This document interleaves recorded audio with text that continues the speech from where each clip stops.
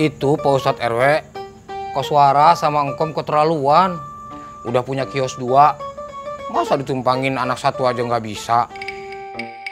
Tolong Pak Ustadz RW, koswara sama singkom dinasihatin. Kamu yang keterlaluan sebagai bapak.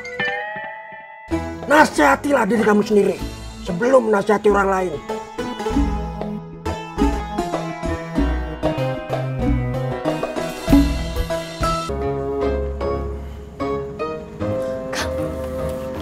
Datang lagi.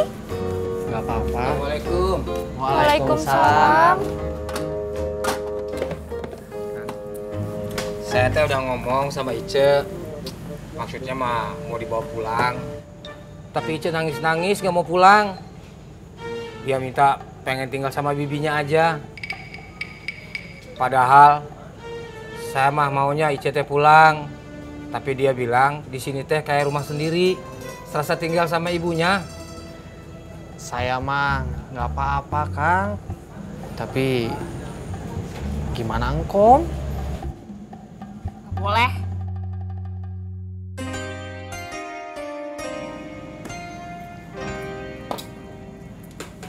Kecuali Iche teh mau berubah, mau kerja yang rajin, mau dikasih tahu. Emangnya di dunia ini ada yang gratis apa? Kalau mau makan teh kerja. Neng, udah. Ih. Belum. Emang Iche anaknya pemalas?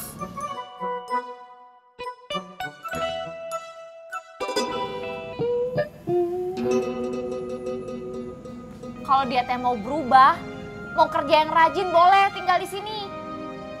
Tapi kalau masih jadi anak pemalas mah udah bawa pulang aja sama Kang Atep. Bos kos, bos, berangkat dagang dulu. Ini lagi, nggak lihat apa orang lagi kesel?